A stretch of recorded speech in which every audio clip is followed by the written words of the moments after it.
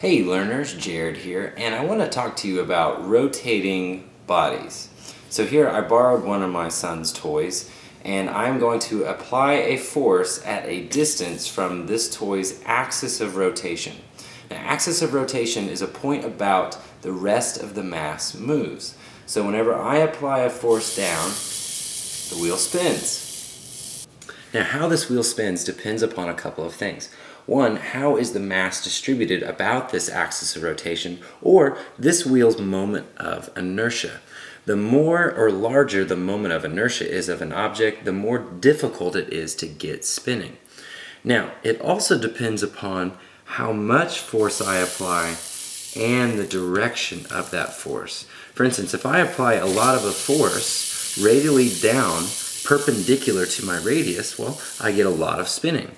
But if I apply a lot of force right into that axis of rotation, well, I get no spinning.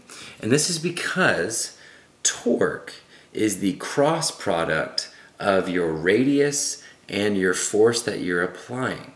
Now, torque is also equal to the moment of inertia times your angular acceleration.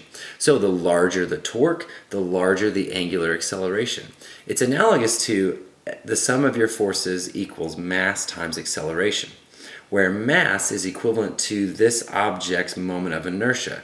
The more mass an object has, the more force it takes to get that object to accelerate. Here, the more moment of inertia an object has, the more torque it takes to get that object to spin.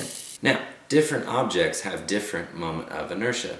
It all really depends upon how that mass is distributed or how it's concentrated from the object's axis of rotation.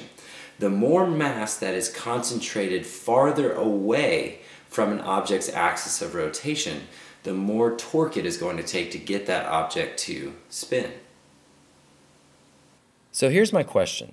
I have this disc attached by a string, as you can see here by this white bar, up to this plank of wood above it.